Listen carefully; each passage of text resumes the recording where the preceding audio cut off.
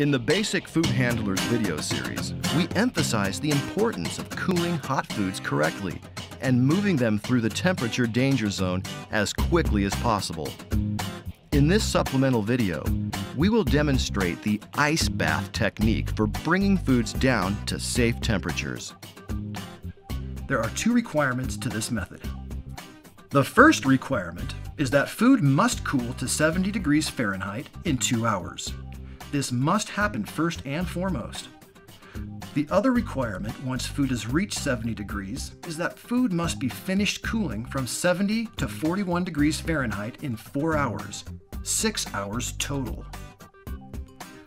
The ice bath is a common technique used in the time and temperature monitored method, especially for large batches of food. After closing the drain in the sink, place the pot of hot food in the sink and fill the sink with ice up to the level of the food in the pot. Then, add cold water to the ice. Be sure to stir the food often.